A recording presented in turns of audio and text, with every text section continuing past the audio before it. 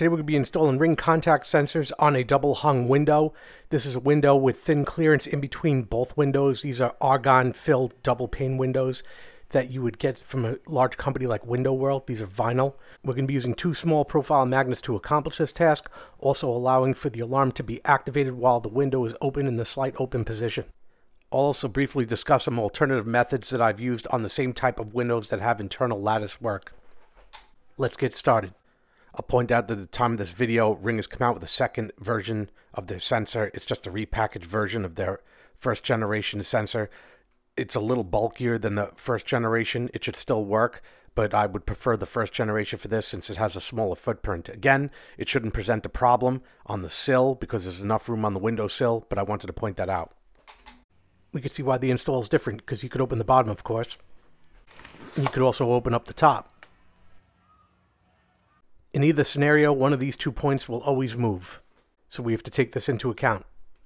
Our next consideration will be the security stop right over here, so that the window could be opened up to this point and still allow the alarm to be turned on. The electronic sensor is going to go here as to not obstruct the latch or the window release, and the magnet, the second magnet, is going to go just about here. We're going to see what the position that's going to be to allow the window to open up here in that position. Taking the sensor out of the box at this time so we could do some staging now. As I mentioned before I'm committed on the location, I have to make sure the sensor does not obstruct the latch nor the window release. Some window releases, that whole slide moves. So you got to make sure that the slide's not going to move and get stuck on the sensor. So now that I know that it's not going to get in the way, I want it as far right as possible. It's not obscure the view any, and this looks like a good location for it. Here's an example of the entire slide moving as opposed to just a button inside the window release. On these windows, we're looking at a difference here between the frame and the glass of about 5.8 millimeters or just under 2.3 inches. I'll pull one of the thin magnets out of the bag now. We'll measure that. And we can see that the magnet measures 0.24 inches, slightly proud of the frame, and that's okay because there's still a good amount of distance between the two panes. This gap is more than enough to accommodate that minimal extra distance. So I'll put my adhesive backing on the bracket for the sensor as one normally would. I have two slim magnets off to the side ready for this procedure. In this case, we see that it's optimal that the magnet's going to come all the way down and rest on that vinyl. Horizontally, however, it'll be situated to be center where that detent is on the sensor. So now I've adhered the magnet to the bottom here in this location, and this would be sufficient if you were just looking to not use the second stop and you just wanted the ring sensor to work with a double hung window. So now I'm going to lower this down just for testing. We see that everything fits real nice. We know that this would be a little bit taller once the bracket would be installed on the bottom. So now I'm going to go through my regular installation procedure till I make my way to the test screen. Quick test by proximity shows everything to be working fine with the sensor, and this isn't even at the final height yet, so we know everything's going to be okay. So now secure the bracket, line the sensor up with the detent and the edge of the window, but don't allow the sensor to overhang. It should come right to the edge. Then it's pressed down into its final position. We can see there's enough gap to accommodate both the magnet and the sensor. We check all the other pieces, make sure there's no interference. Everything looks good. Now we'll start testing with the device. Open window, and we see open window is detected. That's good. Close back up, detected, good as well. It should go without saying, but also for good measure, pulling down from the top to open the window also shows an open window detection.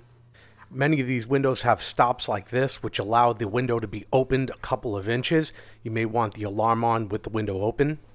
If all the windows in the house are the same, I generally make a template as the one I'm showing. This is the one from my house, though this template would not work for this window.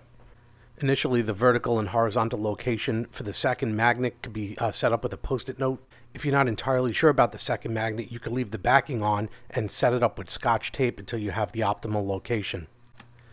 We now see when the window is moved up to that stop, it still engages the magnet, which allows the alarm to be set with the window even in the open position, even on a double hung window. So the window is closed and it shows it to be closed, and I lift it up halfway and it shows it to be open, and then I lift it up all the way to the stop. It again shows it to be closed. Once the alarm is set, however, if you try and move the window or close the window, it will set the alarm off. So that's something to keep in mind. See, it is open, registered as closed.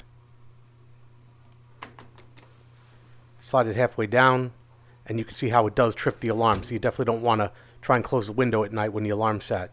But that is a secure way to have the windows open and the alarm on and still be able to monitor somebody from trying to break into it. In this style window, I took advantage of the internal lattice work to conceal the magnets from the view of the window or through the window. These are all the same dimensions pretty much from the other window. However, I ensured that the sensor did not get in the way of any of the other components of the window.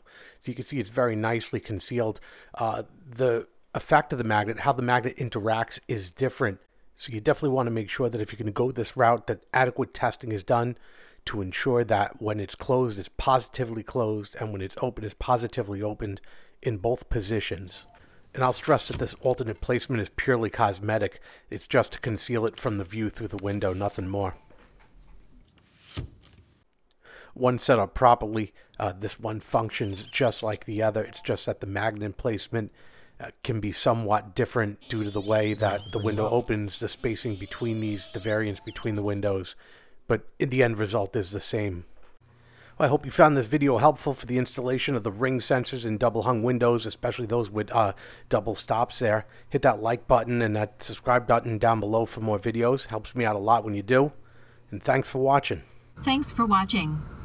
Would you like to reply?